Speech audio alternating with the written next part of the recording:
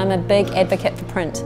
I absolutely believe in the printed image, and in particular the book format. I feel like it's a way of creating a lasting body of work that is going to be around in the future. You know, whether that's a family portrait book, something that they can treasure, something that they can take into their future and look back on, or whether it's a personal project of mine and it's a way of creating something that has permanency.